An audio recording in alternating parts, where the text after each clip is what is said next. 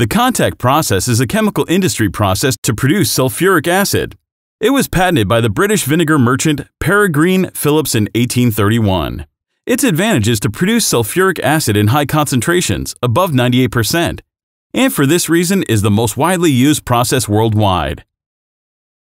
The first step is to burn the liquid sulfur into oxygen-containing air. The blue flame characterizes the combustion of sulfur, and the heat generated is used for energy applications. As a product, sulfur dioxide gas is obtained. Previously produced sulfur dioxide needs to gain an oxygen atom, so it is oxidized to sulfur trioxide. The oxygen molecule has strong molecular interactions, making its direct binding difficult. The catalyst then weakens these interactions, allowing for the desired conversion.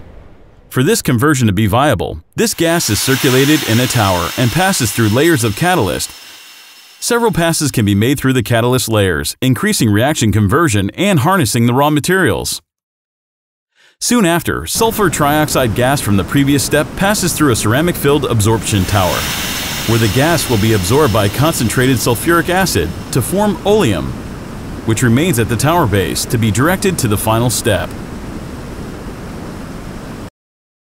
In the last step, oleum is then diluted with water to form the desired sulfuric acid as the final product.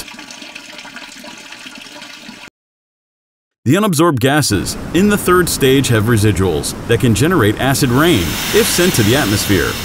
In this way, these gases are sent to another absorption tower where they are washed with sodium carbonate solution, forming salt and water, thus reducing environmentally harmful acid emissions.